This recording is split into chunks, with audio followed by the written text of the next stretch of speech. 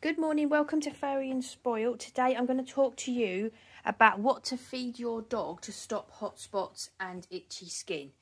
Now, I'm not going to tell you my whole story on here because it's too long. I will include a video at the end where I go into detail about my whole story with hot spots. But what you do just need to quickly know is that this little boy here, 9 years ago we rescued him and his hot spots were so bad that us and the vet, we were all kind of in agreement that he maybe just had to be put to sleep because it was so bad, and the vets were trying everything and nothing was working.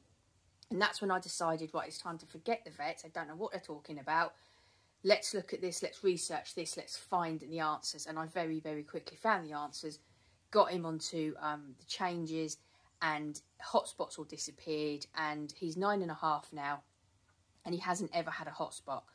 But I know if I stop doing all the stuff I do, they would come back. So what I do works, and it has worked for the last 9 years. And in those 9 years, I have helped so many dogs who've had bad hotspots, bad itchy skin. And doing these things has stopped them over and over and over again. If you Google it, you will get some people saying, no, grains are good, it's good for their heart and all that stuff. But that, all I can tell you is, we were going to, and I do not give up on dogs. So if I was saying this little lovely here, Albert, was suffering and that he needed to be put down, he was suffering. But I managed to sort that out. So I can only tell you my experience over the last 10 years of all the dogs that I've got rid of hotspots for by doing what I'm doing. So I'm just going to quickly go through and tell you what I feed them. Now, there are lots of things that I do daily to make sure that the hotspots never come back on Albert. And I have done a video, a long video that includes them all, and I will include, I'll add that to the end. But in this video, I'm doing a series of shorter videos just to break it down because I know not everybody has time. And so this is just a video about what to feed your dogs. Now, if you only did one thing out of all the series of videos, change what you're feeding them. Because if you do all the other stuff, but you don't change what you're feeding them, you're not going to sort the problem out. You have to change what you're feeding them. You have to get to the root of what you're putting into the dog. Now, and that's really quite simple, it's grains. So grains and cereals cause, when they get into the body, they cause an irritation. And that irritation comes out through the skin, either as horrible, weeping, really painful hot spots, or as really itchy skin. And honestly, it's awful. It's horrendous for the dog. It's really, really bad. And so you need to get your dogs off food that contains grain. So what I'm going to do is I'm going to show you how to read the back of the packet so you understand whether or not the food has grain in it. Now, it will say, if you look here, now this is, I'm not sponsored, it's nothing like that. You need to know if I'm showing you a product, it's because it's what I have researched and I've trusted and I use for my dogs. I'm not sponsored. So Barking Heads Wet Food, I've fed them this the whole time. So this was when it first started, this was the food I changed them onto, and I haven't changed in 10 years. Now, if you look along the bottom here, can you see there it says grain-free recipe? So you've got all the good stuff and everything, your grain-free recipe. Now what's really important is that they use grains as fillers. And because they're filling the food with grain, it means the most important ingredient, which is the meat, is very, very low. And because these foods haven't got any grain in them, they are just the meat or the fish and then vegetables and herbs and good stuff like that. And if you look here, you see that it says there 85%, and then you've got the free run chicken. So that's 85%. And that's really, really good because it means you've got 85% of the meat and then the rest of it is vegetables and stuff. And I'm going to show you how to do that in a minute with the composition on the back. If you look at this, this is a different one I feed them, Harringtons. And it's the same thing. It's all natural, grain-free. And then if you look here, it tells you that 65% of the ingredient is a meat ingredient. And that's really, really good. I wouldn't ever go lower than 65%. 85 is perfect, but 65 is fine, and I do use that sometimes. What you need to do is you need to turn the packet over and you need to find composition. Now, my eyes are not what they used to be. I need to find this for you. Hold on, bear with me 1 minute while I find it. Right, can you see here, composition? And can you see there, it says, I'm hoping that I'm holding that so you can see that. And you see, you've got the 85% the chicken, and that includes, and it lists all the different kinds of chicken. So you've got chicken broth, fresh deboned chicken. Then after that, all you've got is peas, sweet potato, carrots, courgette, sunflower oil, salmon oil, seaweed. It's all natural. So you see that. It's really important that you've got meat, and then you've got a list of vegetables, herbs, healthy things like that. And it's the same if you look on the back of this one. Again, if we look for composition, so you're not looking for ingredients, you're looking for composition, and it will tell you, I can't find it now, that's your feeding guide. Where is it? I can't find it. I saw it a moment ago. Here we go, composition. If you look, so you see there, you're looking for composition, and again, freshly prepared chicken, 65%, so you've got to make sure it matches up with what they're saying on the front of the packet. Then after that, can you see it's just vegetables, so potatoes, peas, carrots, vitamins, minerals. So you see it's all good stuff, and it's all stuff that you know what it is. The greenlet mussel, that's a supplement. Yeah, really, really good supplement. Basil, parsley. And if you look at it, it's all just rosemary. It's all stuff that you actually know. No cereals and no grains. Now, in a minute, I'm going to show you a dog food that does have the grains, so you can see what you're looking for. What I want to tell you, really important, and this will only come up in a dog food that has grains in it. If you see animal derivatives, that is basically the feet, the beaks. It's not any meat. It's all the scrappy bits that they just can't use for anything else. You don't want that. You want the actual meat of the animal or the fish. Animal derivatives are just, it's worse. You know, it's the stuff off the floor they can't use. It's terrible. Never ever feed, never. Animal derivatives, run from it at all costs. Now, let me show you a dog food with grains in it. Right, something is, I also want to mention, is that white fish, it's a bit hit and miss. It doesn't seem to be a problem for all dogs, but it definitely is a problem for some dogs. It's a problem for Albert. So, you know, it was probably a couple of years ago, I gave them white fish for their lunch a couple of days in a row, and I noticed him getting itchy. And in the past, I had spoke to a Bichon breeder who told me that she knows that white fish isn't good for her dogs. So I don't know if it's just a Bichon thing, or if it's all Bichons or not. I don't know. I don't know if it's all dogs. I haven't seen evidence to say that white fish definitely is a problem and causes hot spots. But I know with Albert it does cause itchiness. Now, I don't know if that would have gone on to be hot spots or if it was just itchiness. And then, you know, I didn't feed it to him again and the itchiness stopped. So, like I said, I don't know with white fish, but if you've got a dog that's itchy and you're feeding them white fish, whether that be in their food or you're actually feeding it to them, just something to have worth thinking about. Right, now I'm going to show you what you need to avoid. Now, something that's really important here is, so I've just shown you, I feed my dogs barking heads. So absolutely would recommend that at all costs.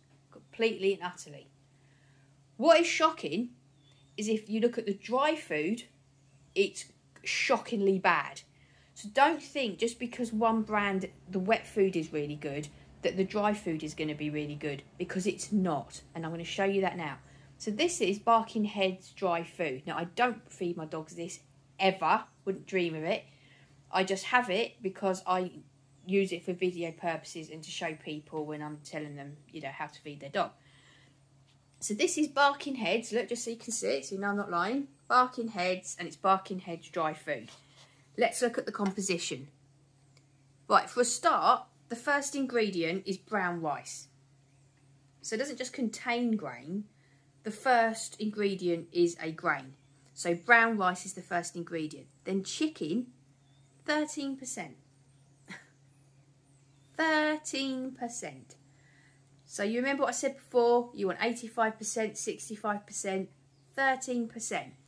Then it gets really good. Potato, oats, barley, bit of dried chicken, some peas, some trout, and then after that you've got chicken gravy and stuff like that. But look, oats and barley. So not only have you got brown rice as the first ingredient, but you've got oats and barley. I have never found a dry food that doesn't contain grain and barley, and where the composition for the meat or the fish is really, really low. And that's in 10 years I've been looking for that, and I've never found one. So all I can tell you is no such thing as a good dry food. No such thing. Dry kibble is just going to be bad for your dog. Now,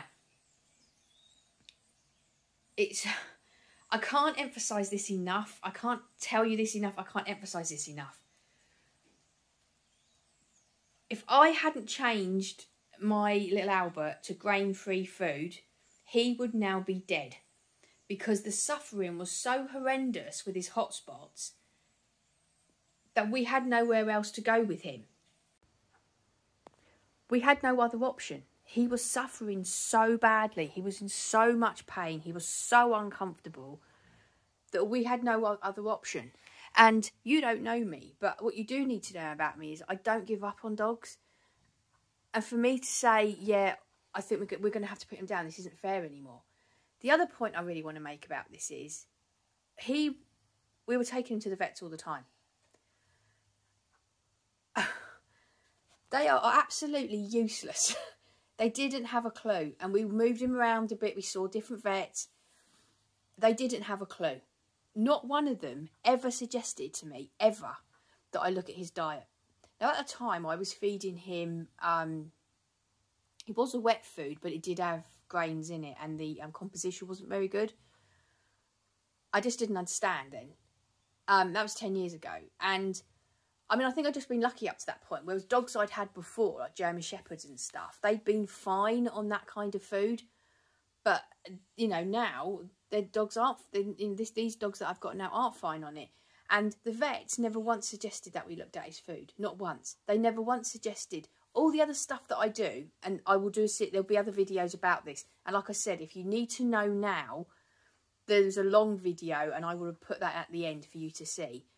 It has helped to the point, look, you can see his skin, look, perfect little skin. He's dirty, he's always dirty. He's a dirty little boy because he's always out in the mud, but look at his skin. It's as perfect as ever. There's no hot spots, there's nothing.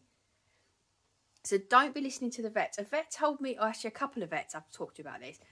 One vet told me when you go into a vet and there's dog food everywhere, all on the shelves and everywhere, they told me that that is not recommended. Well, it is recommended, but only because that's the food that they are selling at that time. And it has nothing to do with the food. It just depends which rep comes in and sells it best.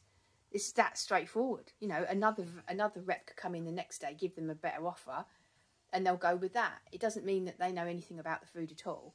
And another vet told me that when they at a vet school, they're not even trained about. They're not trained about dog nutrition, so they know no more than we do.